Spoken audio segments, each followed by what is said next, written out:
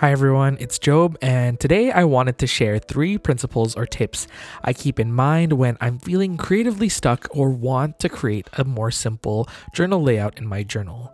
I like to think of these 3 tips as a secret weapon in my journaling knowledge arsenal, which I can reach for when I'm feeling stuck or just want to add some diversity to my journal pages.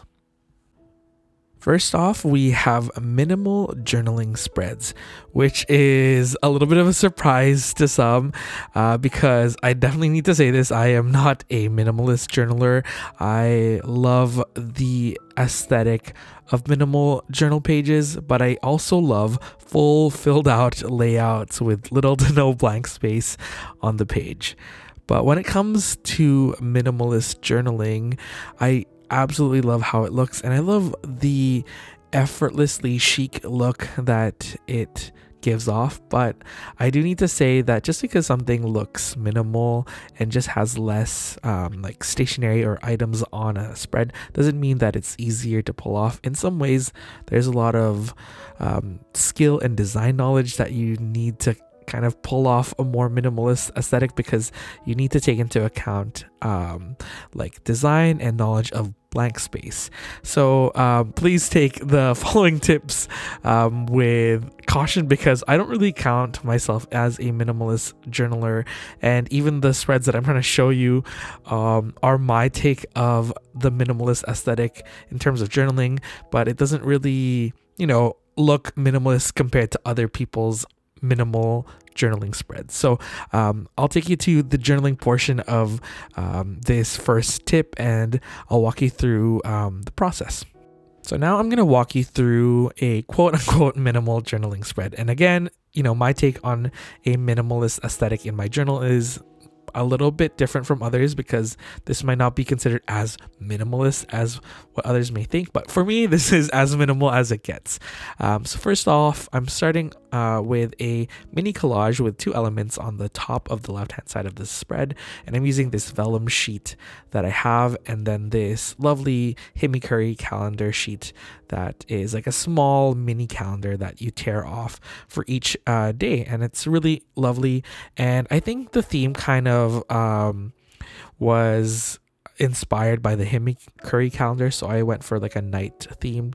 So I'm pulling this transfer sticker from our studio, and I'm adding that to the bottom of the spread. And if there's one thing that you can kind of notice already, is that I'm really leaving a lot of breathing space at the top, actually all edges of the page, because I just want there to be more breathing room. And I think to pull off a more minimal aesthetic, I subconsciously pull my elements closer to the center of the spread to leave a bigger lip around the whole spread, because I've realized that when I look at more minimalist journaling, there's always a lot more white space. And although I have a hard time having more white space or negative space in my journals, I've realized that just by adding a bigger lip of like a border around your spread kind of allows for that. And it's also kind of hard for me because I tend to bring a lot of elements to the edge of the page. Like I usually add a washi that kind of will end or start at the edge of the page, or I'll have like a corner of a page fully covered in craft paper. But I've realized that by taking things closer to the center of the spread, I've realized that it adds a bigger lip of like white space, and it therefore adds more breathing room to your journal spread. So even if you end up creating a page like I'm doing right now, which doesn't look as minimalist because it's still quite full, it still has a minimalist feel because there's just more breathing room and there's just less distractions, because most of your I guess journaling and your collage elements are towards the center of the page, if that makes any sense. And as you can see, I only added another strip of washi to the bottom of the page, and that kind of adds as a little edge to where I will stop journaling, and it also grounds that transfer sticker that I added to the bottom of the page. And again, it's hard to not add any washi, so I I had to add a little bit of washi tape, and I added some stamping to add some texture to the page, and it just says Mondays because it was a Monday and it was a days. But I thought it added a little bit of like variation to the page, so it's not just collage elements, there are some stamping elements.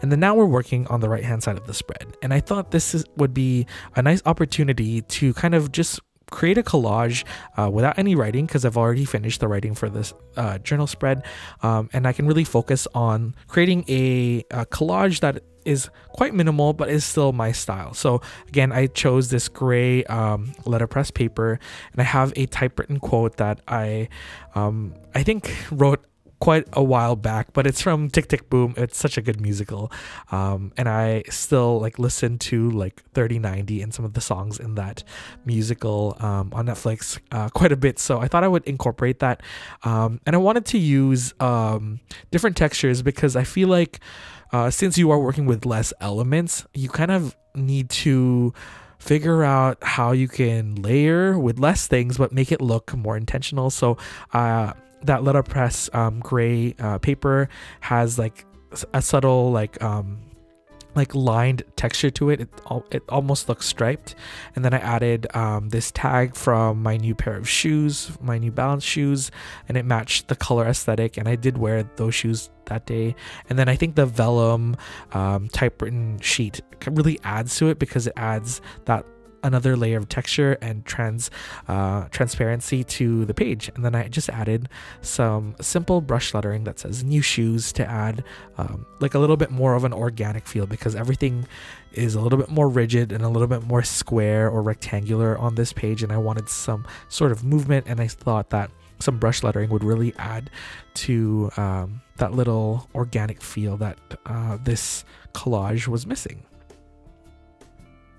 Before we move on to the second tip, I just wanted to say why I think minimal journaling spreads is a nice thing to keep in your journaling arsenal, because I don't know if you're someone like me, but sometimes I get so stuck in the way I do things in my journal and I get stuck in a rut, and I feel like having a backup aesthetic, if you will, like a minimal journaling aesthetic, is nice to kind of reach into when you're kind of feeling tired with what you're doing, just because it just changes things up. And sometimes I flip through my journals and I'll come across a spread like the ones that I'm showing you right now, and I'm just like, whoa, where did this come from? And it really just adds a nice change to everything.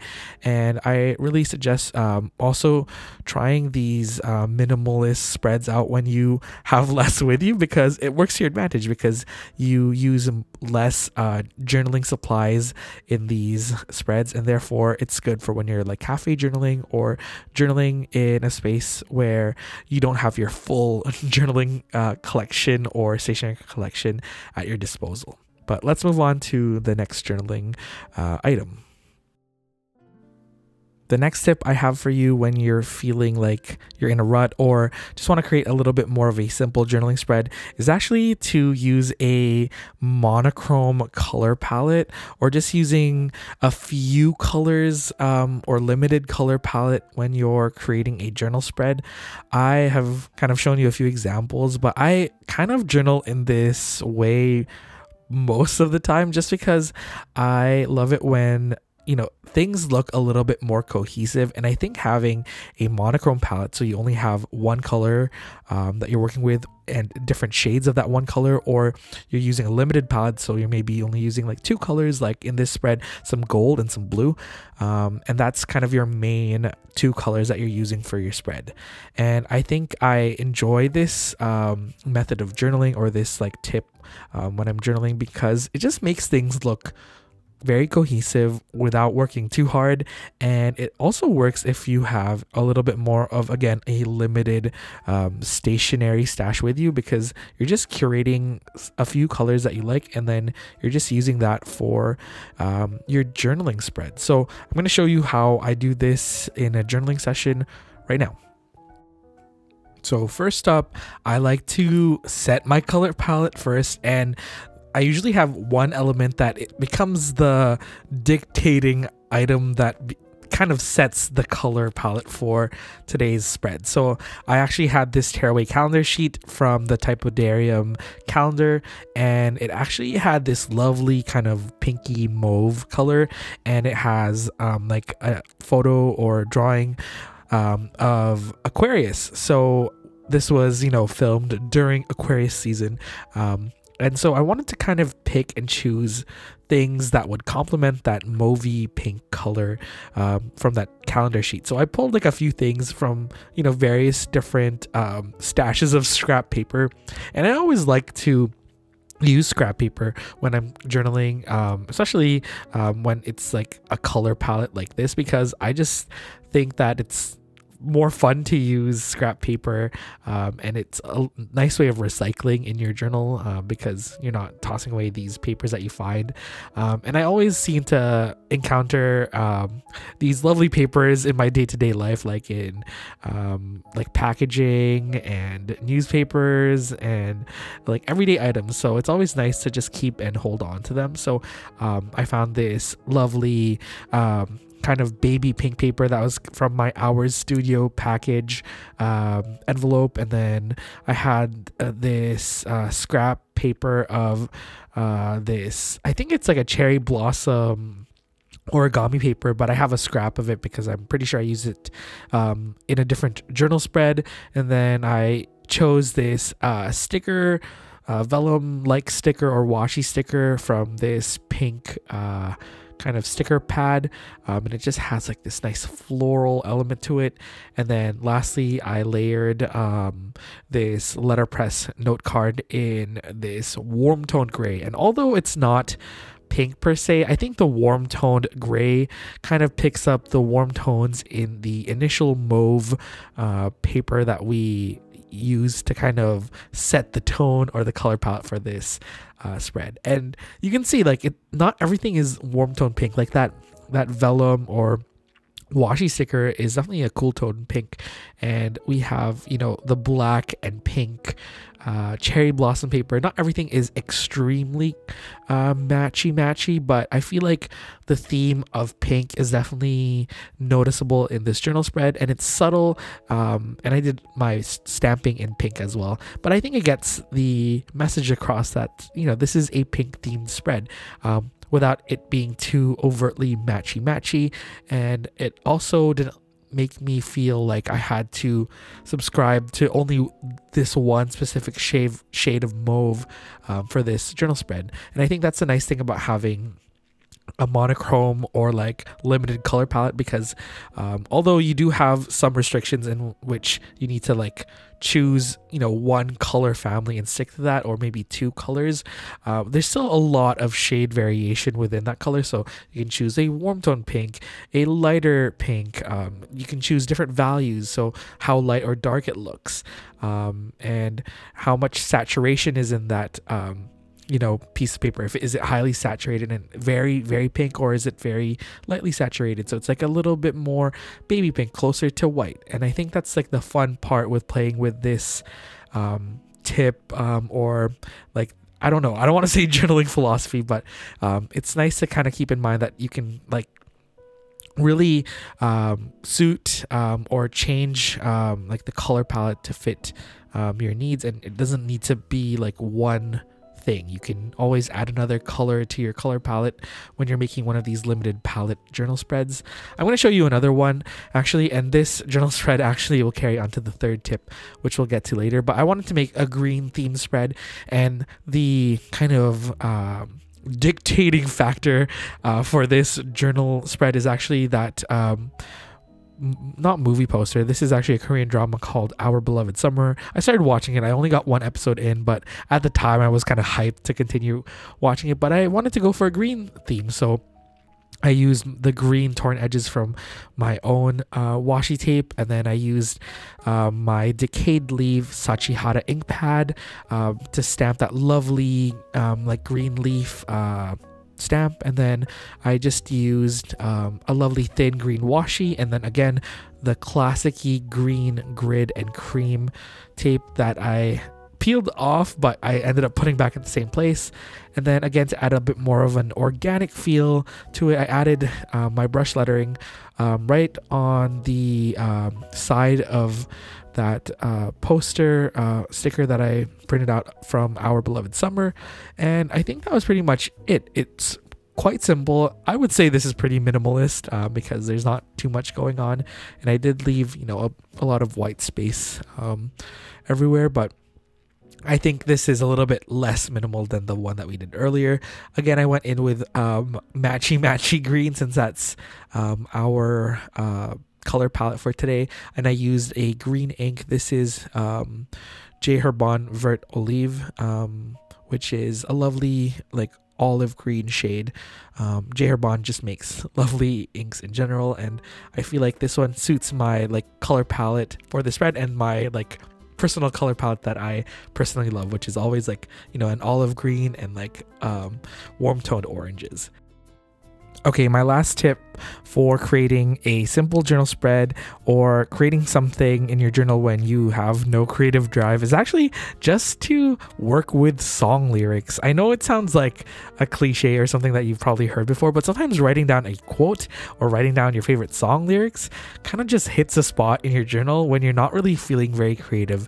And on the screen right now, I have a spread on the right hand side of the spread where I was writing about, you know, Phoebe Bridgers' Punisher album, and I loved it so much because I love that album. And sometimes you might not be passionate about journaling at the time, but sometimes when I start like writing about my interests, it gets me fired up and inspired, and therefore creates like a chain reaction, and then I feel inspired to journal again. So sometimes just writing out song lyrics, sometimes in like a messy script, which I'm doing more often than not, is actually quite freeing, and it allows me to kind of exercise my creative juices without too much commitment, because if I still don't feel very creative after I have written down some song lyrics and did a little bit of decorating, but more often than not, when I start writing song lyrics, I get inspired by the song and I kind of think about the lyrics and maybe try to find some stationery or like a color palette that kind of matches it.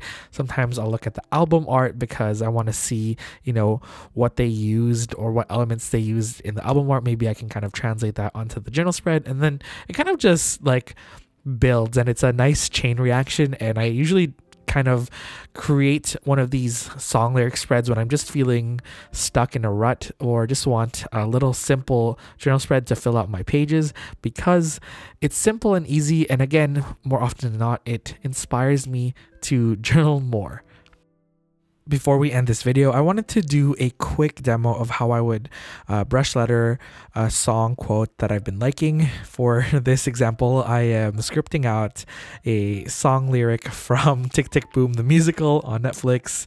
I was so inspired by it, and so I decided to brush letter again a quote from it. I'm using one of my favorite brush pens. This is the Pentel Sign Pen, and I definitely think it's not too hard and not too soft of a nib. It's definitely in the Goldilocks zone of nib stiffness, which is perfect. And I went for this kind of loose brush lettering style that I've been liking, and this style kind of forgoes the traditional down strokes that are thick and thin up strokes, and I kind of just play around with my strokes. Some are thick and some are thin, and it doesn't really have any rhyme or reason, but I really like this aesthetic because it seems more suited to my journaling style.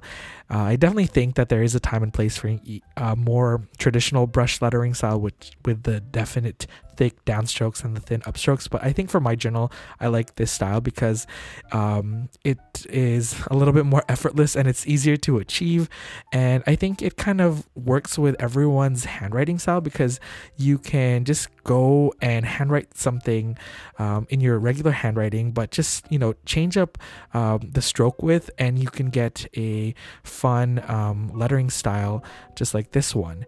And I just finished the spread with some stamping with some stars, and I actually used the O stamp from my alpha stamp set, and that's pretty much the spread. It's very simple, and I think it complements the journaling on the left hand side of the spread without, you know, drawing too much attention to the quote. And again, it was very simple. It didn't take too long. I think, you know, for some people, this might take a little bit longer because some people might not be as comfortable with brush lettering, but it doesn't mean that you have to brush letter your quote. I actually have some examples that I'm showing you right now that have typewritten quotes from songs, and I think that's equally valid and very aesthetic in my opinion. But you can also just print out some song lyrics and kind of collage around that. But yeah, that's my last tip for this video. There you have it, folks. These are the 3 tips or principles to create a simple journaling spread, or 3 tips to get you to create some journal spreads when you are stuck in a rut. I feel like they're interchangeable because I usually gravitate towards these tips or tricks when I'm feeling not that creative, and it usually kind of reinvigorates me to create again. So please let me know if you create a minimal or song lyric or monochrome journaling spread, because I would definitely love to see it. You can tag me on Instagram or any other social medias. My Instagram is @JobsJournal if you don't follow me on there. And again, thank you to everyone who responded to the poll on my community tab, because I was so inspired to hear what you would love to see and hear on the YouTube channel and what types of videos you'd like to see. So let me know if you still have more suggestions down in the comments below, because I've been scratching my head, and admittedly I was feeling a little bit stuck in a rut with my YouTube channel and what to post. So you guys have definitely helped me crawl out of that rut, especially with this video. This was actually inspired by one of the kind folks who left a comment. So thank you to everyone who has left a comment there, and thank you to everyone who has supported the shop the past few weeks. I will see you again in the next video. Until then, stay safe, and I love you so much. Bye bye.